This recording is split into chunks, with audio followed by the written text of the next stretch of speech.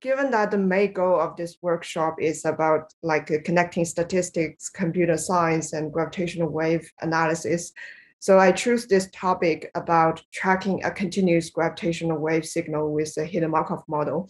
So basically, I want to tell you about the main challenges we are facing when analyzing long duration gravitational waves and how we use some classic signal processing techniques to overcome these difficulties.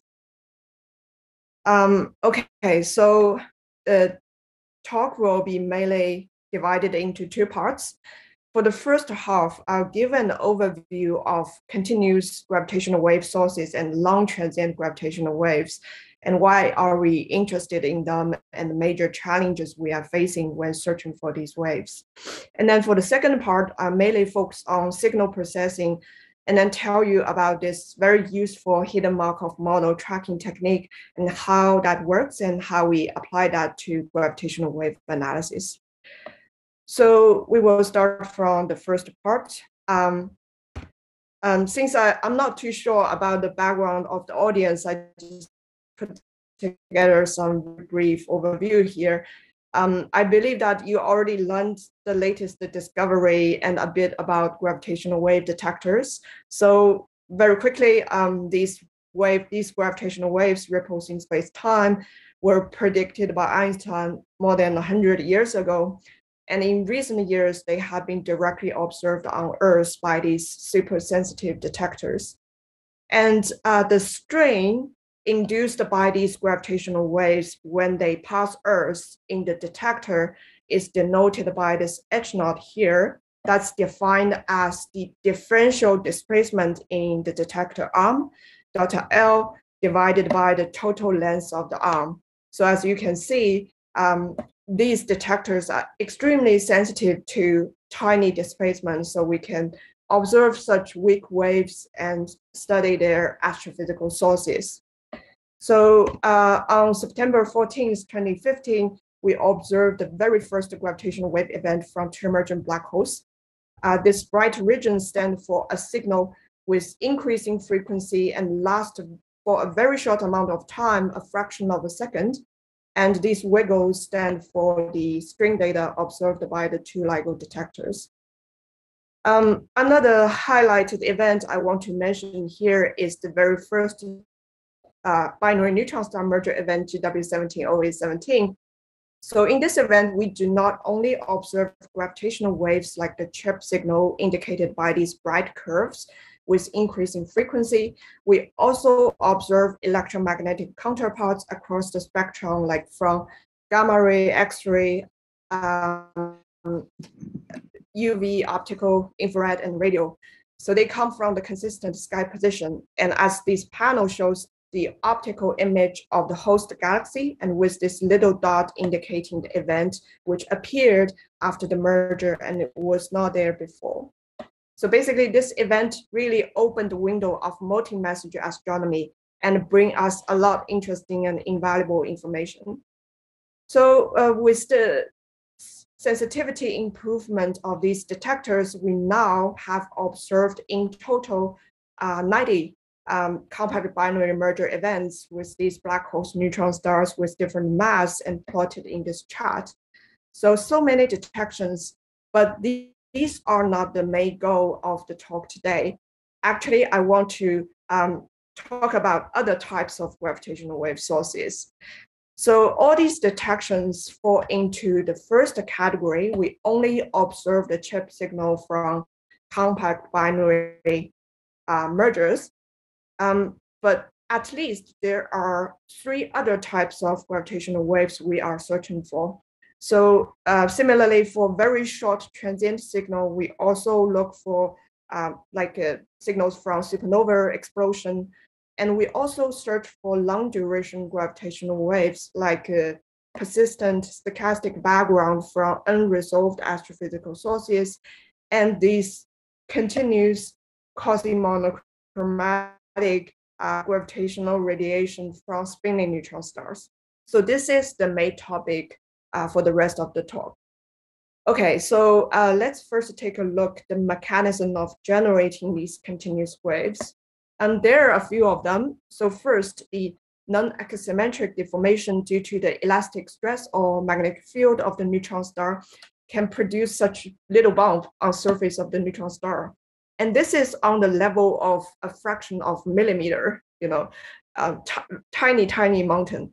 But because neutron star is super dense, so as the star rotates, it will continuously generate very weak emission, but it's always there as the neutron star rotates. The gravitational wave frequency would be twice the spin frequency of the star in this case, and the strain can be estimated by this equation here. Basically, that's the constant. I is the principal moment of inertia. This is the wave frequency, and D is distance from Earth to the source.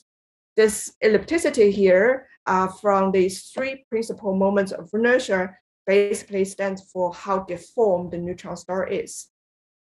If we take these fiducial values, you can see the estimated strain is very small and orders of magnitude weaker than a typical compact binary coalescence signal. So that's why it's extremely difficult to search for these weak emissions. But on the other hand, because they are persistent, they are always there. So we can integrate over a long time, like even across a few runs to increase the signal to noise ratio. So it's a long duration search. If the neutron star is in some kind of free precession, there will be additional features like the emission frequency would be roughly once and twice the spin frequency of the star. There are also other mechanisms of generating continuous waves like R modes. Those are the long-lasting oscillation modes in the fluid interior of neutron star, as the movie shows here. But basically, if you search for Rossby waves, which is the same mechanism as R mode, it's not unique to neutron star. It's even very common on Earth.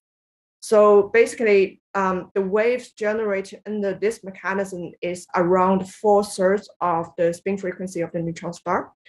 And again, we can estimate the string amplitude from such mechanism.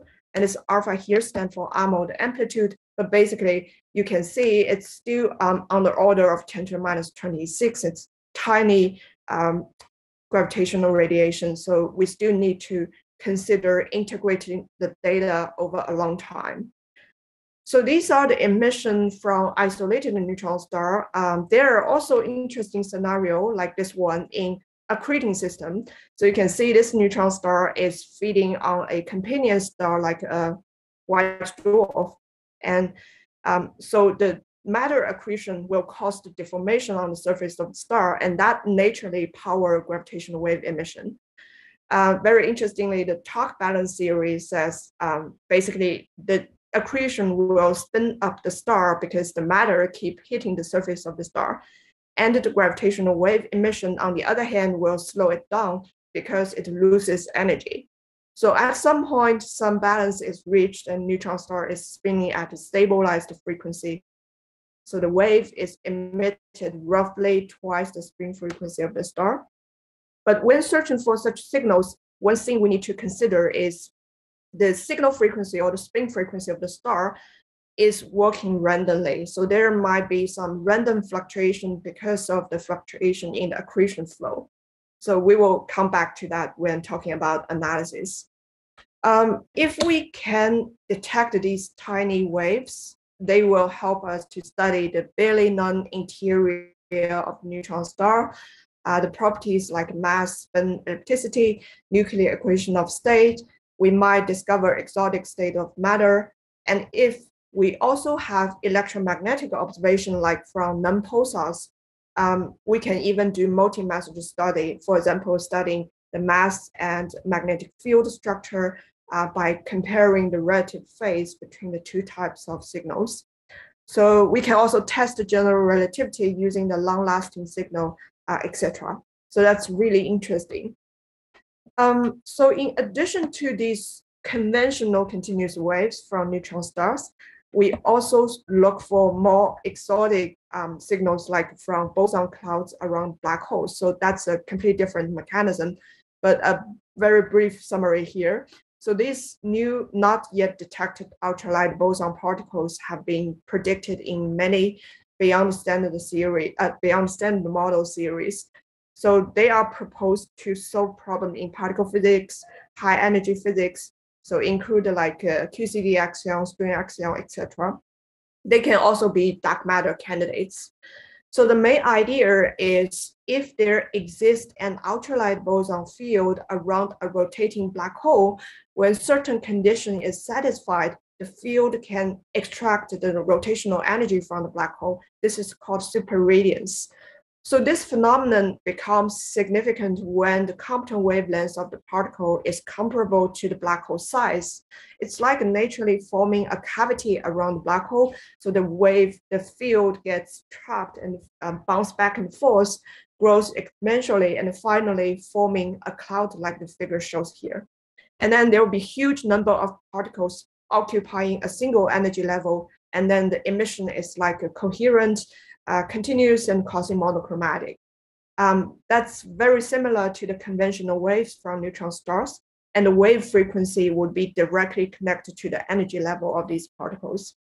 So we can use very similar method to look for these waves, although generated by a completely different mechanism, but they are also long-lasting continuous waves. And by studying them, we can actually probe a very interesting parameter space for these ultralight particles, which is basically impossible to test on Earth. And that might even lead to a new detection of particles using astrophysical approach. So these are all interesting aspects. Before talking about analysis, there's another group of waves I want to mention here.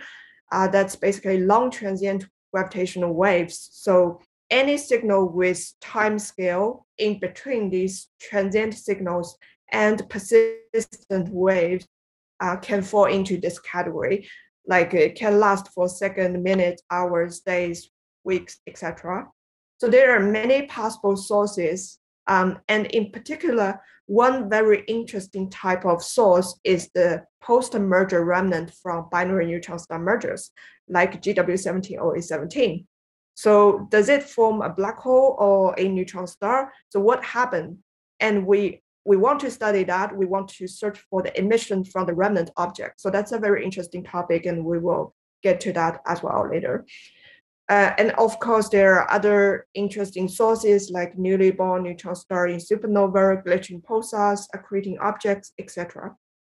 So to give you a more visualized picture of the post-merger signal from binary neutron star mergers, this movie shows one possible scenario after the two neutron stars collide. We can stop here and take a look. So there's a remnant object as it slows down and keep emitting these weak emission after the merger. Eventually, it will lose energy by emitting these waves, and finally into a black hole.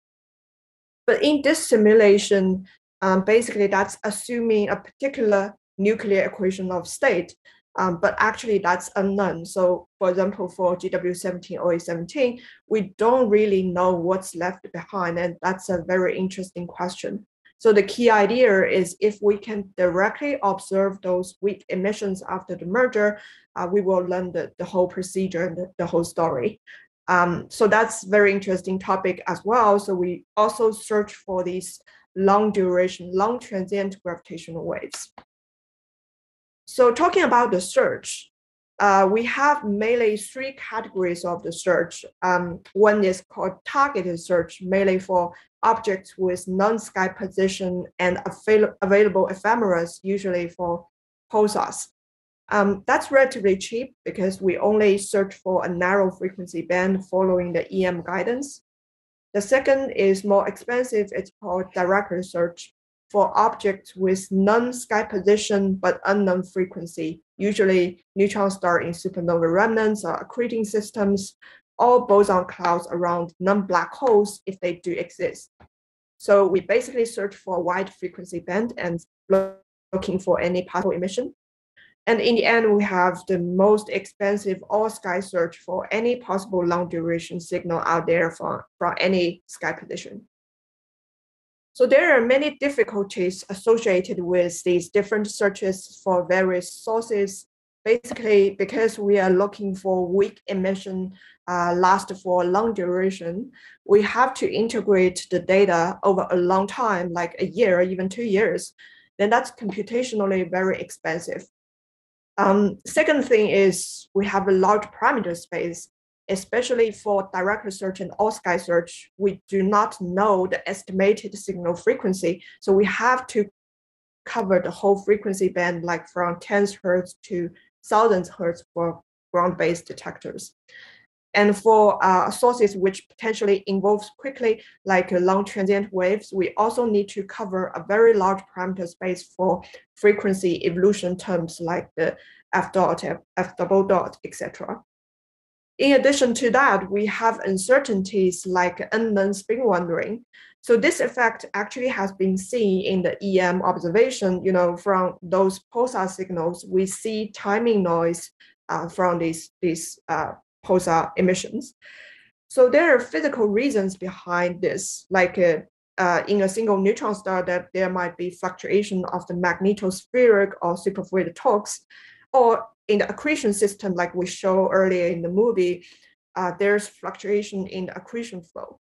So this phenomenon actually prevents us from integrating the data coherently over a long time, because that will cause power leakage. In addition to that, we also have uncertainty from signal models. For example, the prediction in the theory might have some uncertainties themselves. Some minor features might not be taken into consideration in some simplified model we use. So all these things would impact the continuous and long duration gravitational wave searches. So keeping this in mind, let's move on and talk about signal processing. I guess I'll start with Bayesian theorem. I believe you have already learned about this and heard some topics in the previous sessions. There are relevant topics even in the CBC analysis. A very brief summary here. So basically, we have a sequence of observational data denoted by this X, and it could be collected over time. And we have a set of unknown parameters which tells us about the parameters or the properties of the astrophysical source. And that form a vector parameter theta here. So it depends on what source we study. For example, like a neutron star for continuous wave analysis, that could stand for the signal frequency and the evolution terms of the signal frequency, the time derivatives, etc. Or that could include the sky position of the source or the orientation of the neutron star, etc., etc. So basically, when we have a set of observational data, we are interested in these sets of parameters, which can tell us about the astrophysical source. So basically, we are interested in the posterior probability on the left-hand side. And according to Bayesian theorem, we know we can calculate that using the right-hand side of the equation. This P theta is the prior probability we know about these parameters in advance. And this probability of observing the data given a set of theta is the likelihood we can easily calculate. And finally, in the denominator, that is the evidence, basically a normalization factor. And in most cases, we don't need to worry about it too much. So essentially, we want to find a set of parameter theta, which can maximize this posterior probability. So that is the so-called maximum a posterior parameters. And that gives us the best estimate of the properties of the astrophysical source. So we implement methods to estimate these maximum a posterior parameters if there is an astrophysical signal. But on the other hand, depending on whether we have or we don't have an astrophysical signal, we also need some statistics to evaluate the significance. For example, we can set a threshold on the posterior probability. When the probability is above some threshold, we believe there is an astrophysical signal in our data. But if not, that could just be due to noise. Okay, so these are the basic concepts, but I also have a few more concepts here. So if you look at the diagram that's taken from Wikipedia, it's showing a system for the dynamic stock and flow. So basically, we don't need to care about the details here. You are seeing a system evolves over time and appearing as different configurations. So a few concepts here for the system we consider, it means it will evolve and we know something about the dynamics of the system. And we can measure it at intervals over time. Regarding the states, that means the possible configuration of a system at a given time. And we track the states of a system over time as the system evolves. So in the problem we want to solve here for the continuous wave search or long duration wave search, the problem can be interpreted this way. Like this spinning neutron star system, we can regard that as a system we're interested here. It evolves over time. It has its dynamics. And the state could mean the gravitational wave frequency at a given time. It's for a very short time, it could just be monochromatic. And that's the system state. And then we can track the gravitational wave frequency over a long time as the neutron star evolves.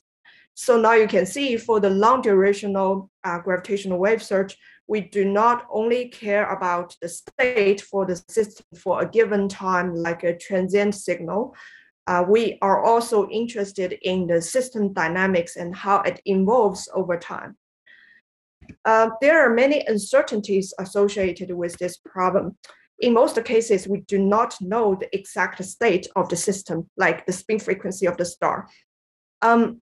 And the uncertainties might come from dynamic evolution or the measurement at each time interval.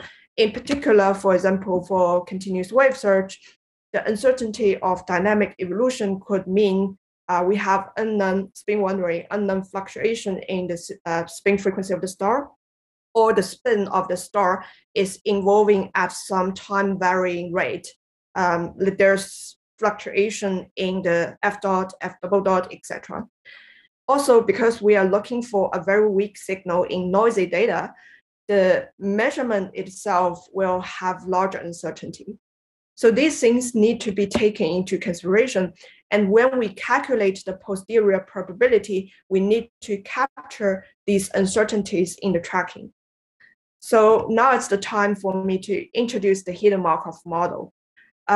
It's a very useful signal processing technique, and in most cases, it's very useful to model dynamic systems in which the states are not directly observable. So I'll give a simple example here. So assuming we have a set of states from 1 to 5, these are the states we are really interested in, but they cannot be directly measured. So we call them hidden states. For example, that could mean the discretized frequency bins where the gravitational wave signal might be in for a given time. For the continuous wave, that's monochromatic for a given time. And then they have some, they will appear as those observable state, like different shapes. That could mean the noisy data we see in the detector data. And they are connected to each other via these black curves, which we call emission probability. So the darkness stands for the likelihood. Basically, if we see a square, that means it's more likely it's actually in hidden state 1. It has a smaller probability to be in 2, and it's not possible to be in 3, 4, 5. So similar for the others. And then this hidden Markov model also model the dynamics of the system. As time goes, the system will evolve and these states will change. So that's in the hidden Markov model, that's basically modeling the dynamics with a Markov chain. So there's no memory. That means basically for the next time step, the state would only depend on the state at the current step. And that is governed by the so-called transition probability. To give you an example, if we are at state 2 at the moment, for the next time step, there's a higher probability to evolve into 5 and lower probability to go to 1 and no other possibilities. And this model the transition for each step moving forward, and then connecting these states together and forming a Markov chain. So over time, we will observe a sequence of these shapes. Now we want to ask a question, what is actually the hidden state chain? So the probability of a hidden path given an observational sequence can be calculated by multiplying all these probabilities together. Basically, the emission probability, these black curves, calculated for every discrete time step, and the transition probability from one step to next, connecting these things together. And finally, this term is the prior. So the problem just becomes how to find the maximum a posterior hidden path given an observational sequence. So this model actually matches the problem we want to solve for continuous wave search very perfectly. And I'll show like a list of applications here. You can see this hidden Markov model method has been used in various areas, completely different areas. So it's very useful for these problems with the dynamic system, with uncertainty, and with the states we cannot observe. So, okay, so once we model the problem, the next question is how we solve the problem and find the best hidden path. So that's not an easy problem. For example, in our continuous wave search, we usually have hundreds of millions frequency bins. That means hundreds of millions hidden states. And we track over a year or even longer. So basically, it's not possible to list all the possible paths and then compare their likelihood and see which one is the best. That's computationally impossible. So we need some smart algorithm to solve the problem. And that is the very famous Viterbi algorithm invented by Andrew Viterbi in 1967. That's a dynamic programming algorithm to very efficiently find the maximum a posterior path given an observation sequence. This algorithm is based on the Bellman's principle of optimality, which is a key idea of dynamic programming to recursively solve a very complex optimization problem by stages. So I give you a very simple example and show you what that actually means. So what this principle of optimality basically says, if we have a total optimal path from the beginning time step 1 to the end, the time step k, then any subpath within it from any step I to j must also be optimal. It's like if you search for Google, what's the best path from LA to San Francisco, and that's the way you should go. And then the next thing is if you want to ask what's the best path from A to B, and that must be overlapped with the total optimal path. It's very easy to prove. So if from I to j, there's a better path, then the total optimal path must be replaced by this one.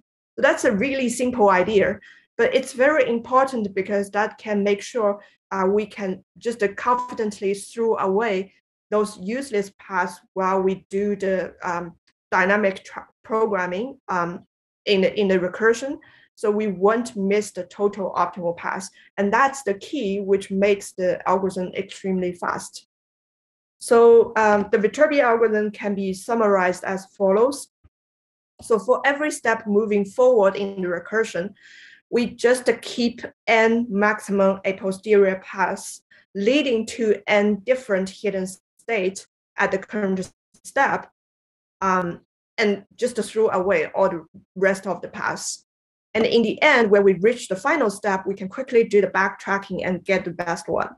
So I know it's difficult to understand just looking at these words. So I walk you through this procedure step by step. But before that, let's take a look at a simple example. That's basically summarizing the problem we are facing for continuous wave search. So the vertical axis are the discretized frequency bins in which the signal might be in for a given time step. And horizontally, that's the time step. It could be a year, 2 years, a month, 2 months, etc. So the color stands for the likelihood or the signal to noise ratio or some statistics we can quantify this emission probability for every time step. So the brighter, the better here. And then we also know something about the dynamics of the system, like a signal from a neutron star, the frequency won't be jumping from here to here, like within a very short time step. So we can set up some basic rules. For example, if the signal is here, it can involve at most one frequency bins for the next time step. So it can go anywhere in between these 3 bins, but cannot jump further. So that's some basic rules, but with the uncertainty captured. Now we want to ask the question from left to right, what is the best path with the total maximum power, but meantime also satisfy these rules? So we model the problem with the hidden Markov model and solve it with the Viterbi algorithm. We will find an optimal path like this one. And the hidden signal is actually like that, and they match each other pretty well. So now we will take a look how we actually work like for each step moving forward. For simplicity, I only take 4 frequency bins here.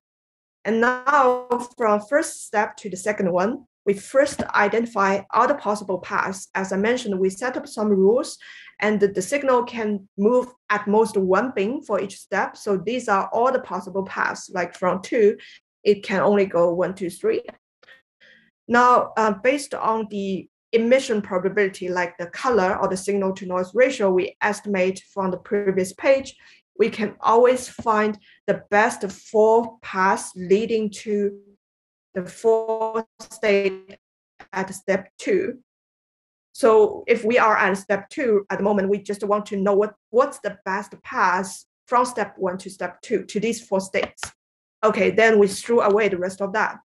From step 2 to step 3, we only identify the possible paths for this single step and take the emission probability for this step and connect it to the previous best one and find, again, these updated 4 best paths indicated by red and throughout the rest, and so on and so forth.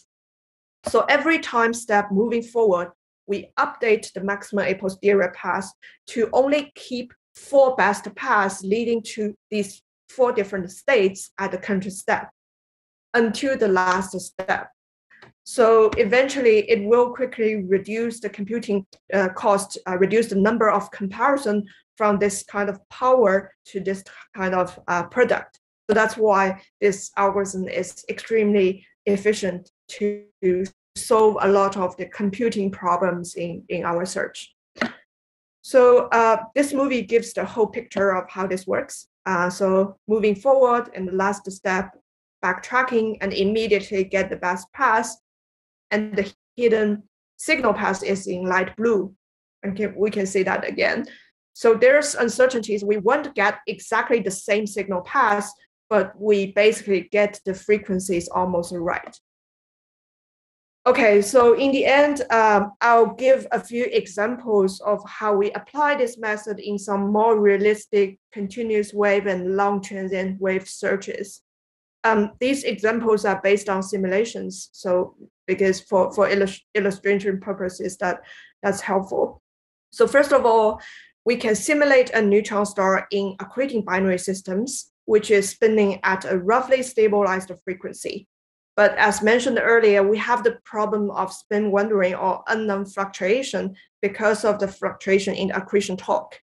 So we can simulate a fluctuating signal as shown in the left, the blue curve. The vertical axis is the frequency and horizontal axis is the time step over about a year. And the green path is the optimal path we can recover. So they basically match each other very well. And the fluctuation is on the level of 10⁻⁶ hertz. And the main discrepancy here is because we use discretized frequency bins in the tracking, and the signal basically evolves continuously.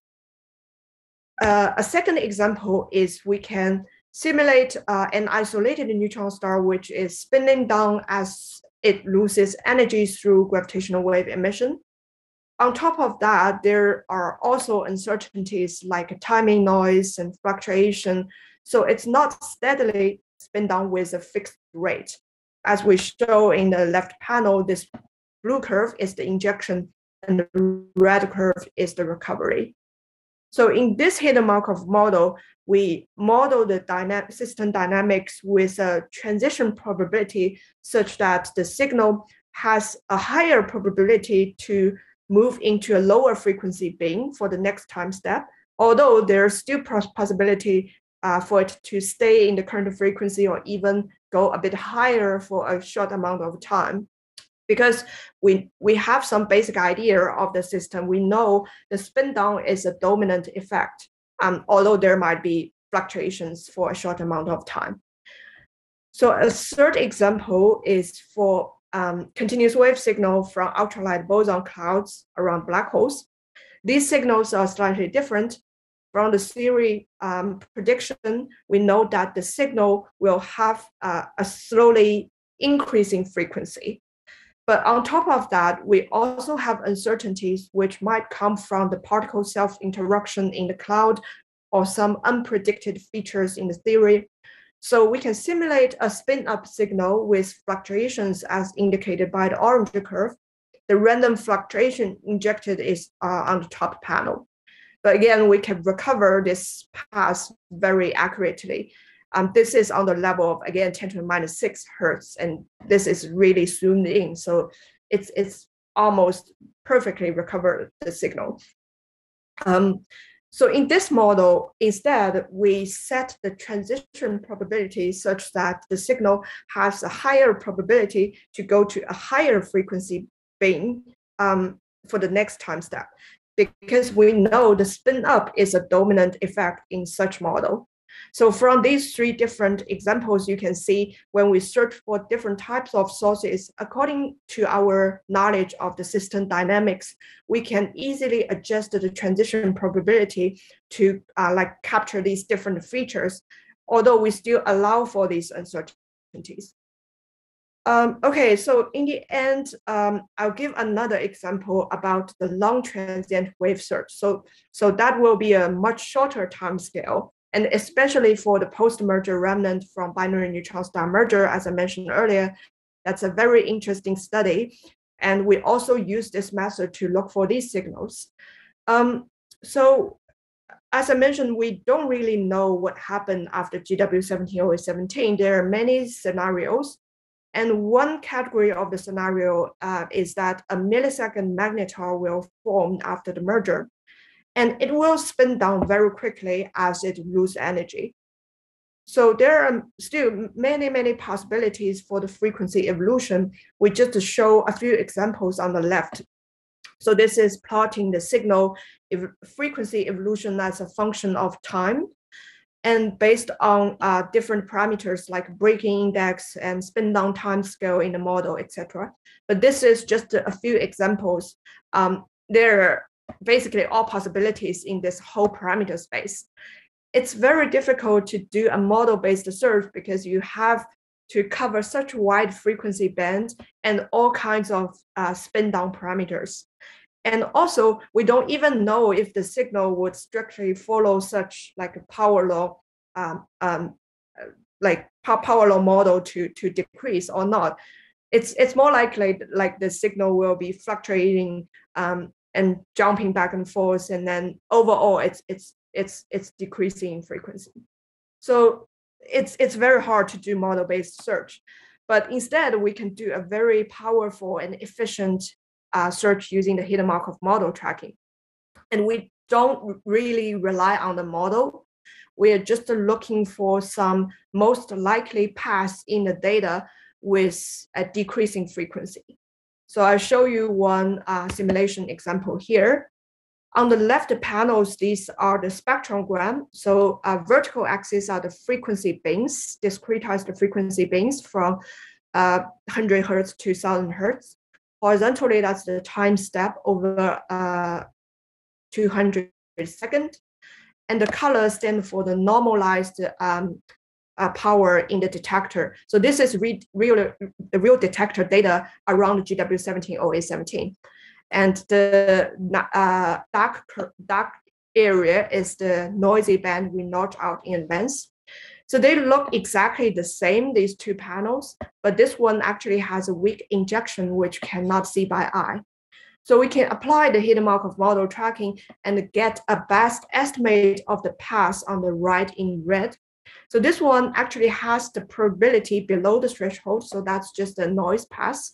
And this one has the probability above the threshold, and you can see it tracks our injection very accurately. So although we use a model to inject the signal, but the search doesn't really rely on the model. Now you can see it's a very efficient and powerful search, even for such wide frequency band and rapidly in some loud transient noise. So overall, this method has already been used in many continuous wave search and long duration gravitational wave search, including the analysis in the latest observing run. I wouldn't have time to talk about the details of the latest real search, but you can check out the LIGO Virgo Kagra publications for the latest analysis for continuous waves. So a quick summary here. In this talk, I mainly introduced the continuous wave and long duration gravitational wave sources, why they are interesting, and the very useful hidden Markov model tracking technique, which help us to solve many difficulties in these searches. So this is only one out of many smart algorithms used to search for continuous waves. Although we don't have a detection yet, we start to probe very interesting parameter space, like a very low electricity of the neutron star, very tiny strain amplitude of the signal, etc. So in the future, of course, the detector will be further improved. And meantime, we are also improving our analysis method, like to incorporate more advanced signal processing techniques and data analysis techniques. So we really hope to detect these very weak emissions in near future. And that will really bring us invaluable information about these fascinating astrophysical sources. So that's all I want to share. And thank you very much for your attention. And I'll stop here and take questions. Thank you.